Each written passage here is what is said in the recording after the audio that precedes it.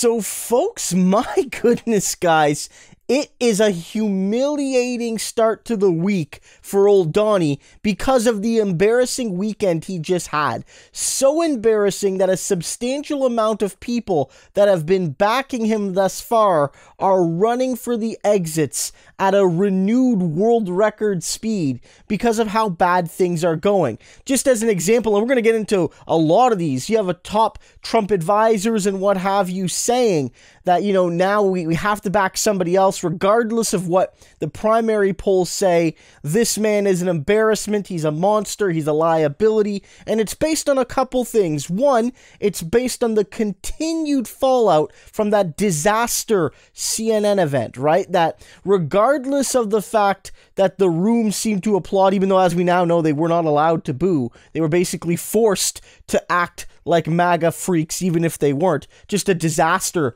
by CNN to set up that pro-Trump propaganda. But more than that, guys, it's also connected to the fact that his failed rally in Iowa, which again he was blaming on the weather, is being brutally mocked by Republicans that aren't in the MAGA camp, saying it was because of cowardice. Remember, I covered the fact that yes, there were some warnings, but people on the ground said the weather was actually fine. Listen to this. It explains how devastating this is for Trump, and there'll be more examples of people leaving him.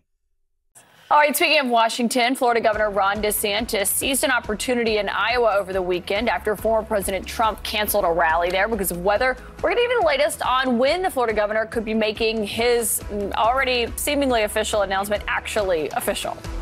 Florida Governor crisscrossed the state, making a last-minute stop in Des Moines.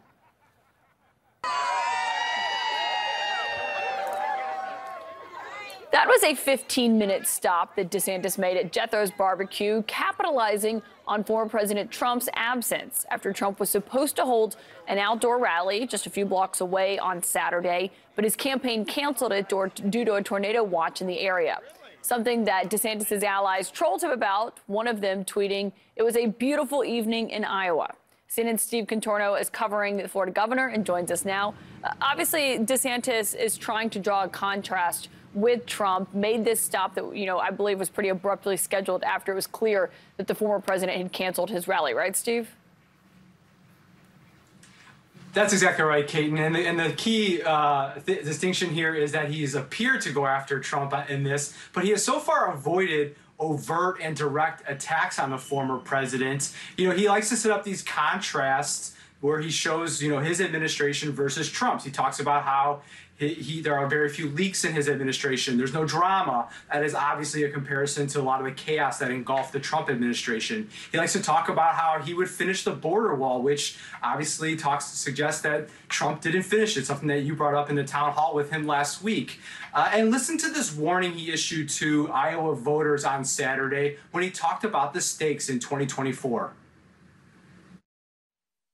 If we make 2024 election a referendum on Joe Biden and his failures, and if we provide a positive alternative for the future of this country, Republicans will win across the board. If we do not do that, if we get distracted, if we focus the election on the past or on other side issues, then I think the Democrats are going to beat us again, and I think it'll be very difficult to recover from that defeat. You'll notice he did not mention President Trump there, but it was very obvious who he was talking about. And this is something we're seeing from Republicans across the board. There's a bit of a tentativeness to going directly at Trump, and that is something that we are seeing as well from Governor DeSantis while he remains not yet a presidential candidate. Caitlin. Yeah, it'll be notable to see how does DeSantis handle what Trump was doing last week, you know, still denying the results of the last election. And so I think one question here is, as we've seen DeSantis in Iowa, we know, of course, exactly what he's doing there. The question still is, when is he actually going to officially enter this race now that the Florida legislature has wrapped up their work? What's your sense on when that timing could happen? Kaylee, my sources are telling me there's one big box left for him to check, and that is to finish going through the state budget. He likes to go through line by line and cut spending where he can. And once he puts that behind him, then we are going to see the countdown really start. My sources suggest late May, first week in June is a likely time frame. But I have to tell you, just seeing him this past weekend in Iowa and traveling with him in Sioux Center, there were DeSantis 2024 signs. There was a bus there by a super PAC that says DeSantis for president. So he's not a candidate yet, but all the signs are there. Yeah, well, we'll be watching closely when those signs are official. Steve Contorno, thank you. We focus the election on the past or on other side issues, then I think the Democrats are going to beat us again. Welcome back to State of the Union. That was Florida Governor Ron DeSantis in Iowa yesterday, making his pitch to 2024 Republican primary voters. My panel joins me now. Nice to see everybody. Scott Jennings, he not only was out in Iowa, he also, Ron DeSantis, seems to be reacting to and changing a bit as it goes with his critics, saying he's not engaging enough, he's not glad-handing, he's not looking people in the eye the way that Iowa voters, New Hampshire voters have an expectation of their candidates. Yeah, and he did a great job with that yesterday in Iowa. Rolled out a bunch of endorsements, had a good day. Donald Trump canceled his event. Some people say it was because of the weather. Other people say it was because he wasn't able to draw a big crowd. I don't know what the truth is, but there's some evidence for that theory. I thought DeSantis had a nice run. By the way, he's not even a candidate yet. But to me, the most important thing he did was make an argument about what is the purpose of a political party. The purpose of a party is to beat the Democrats, the Republican Party in this case. And Trump doesn't have a plan to beat the Democrats. He has a plan to dominate the Republican Party. DeSantis wants the party to be an electoral function, and Trump wants the party to be a bludgeoning tool against the people that Republicans hate, whether that's CNN or the media or whoever, what other institutions. DeSantis wants it to win elections, and I thought that was the best message he could have had yesterday. Alyssa? I think Trump world would have had you believe that the town hall this past week was a huge victory and a win for them. But I think the reality is a lot of Republican observers were watching and saying that man didn't win a single additional vote. And I think it emboldened challengers like Ron DeSantis, who of course isn't announced yet, to go out and make a different case. Remind them you don't want the drama, you don't want the noise, you don't want your blood pressure going up.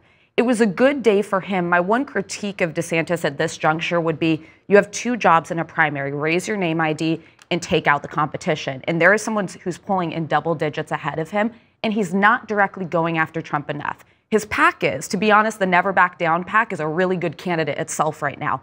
But DeSantis has kind of waffled on actually challenging Trump, which is something he's going to have to do. I wonder if he will change that when he actually does run. I want to get you in, but I want to first, you mentioned the CNN town hall and the fact that part of the strategy there was to get Donald Trump to expand beyond his base.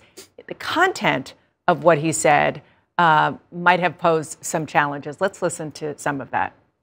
Will you pardon the January 6 rioters who were convicted of federal offenses? I am inclined to pardon many of them. Getting rid of Roe v. Wade was an incredible thing, and I was very honored to do it. Do you want Ukraine to win this war?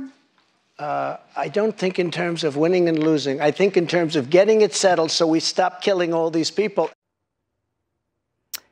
Michael LaRosa, first of all, welcome to the State of the Union panel. You worked for the Bidens for a while. You worked in the Biden administration. What's your view of how Democrats can or will use comments like this? Well, I think he just provided a lot of material, but that material was already there anyway. I don't think he added much. I think you saw a preview, thanks to CNN, a preview to what the next campaign is going to look like from the candidates, but also from the audience at home. This is what we're going to be watching for the next year and a half again. I think that when it comes to Trump, look, of course, the Biden campaign would love to run against Donald Trump because we know there's hard data on Trump, right? We know that independents have now run away from him 3 times, 3 elections in a row. And that's something that you feel safe with. Like, you know what you're running against. With anybody else, it's going to be a challenge for President Biden because nothing you fear more in politics is an X factor. So you can see, none of these people are good. Like, again, I cannot stress this enough. I I don't know if I care who wins the GOP primary. Yeah, like hypothetically, if you could manifest like a reasonable red state governor to like run and maybe become the nominee, then fine, I guess it would be better. But they're all gonna be awful. So I really don't care who wins, honestly. But the point is, I like to see them at each other's throats.